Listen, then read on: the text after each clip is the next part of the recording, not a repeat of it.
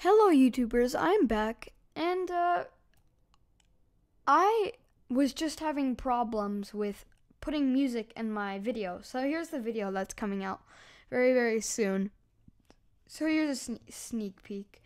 But anyway, I was having a lot of trouble putting in like music and sound effects.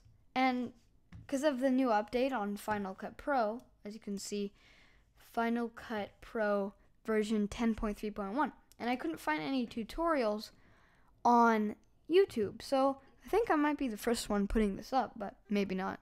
Correct me if I'm wrong. But to do this, to just put music in, there's nothing here, as you can see. Right here, there used to be a music icon like this. Video effects and this transitions, and there was a music one, but it's gone in the new update. So basically it's really easy. You see up here there's these three. You just click on this, and then you can upload ones from GarageBand.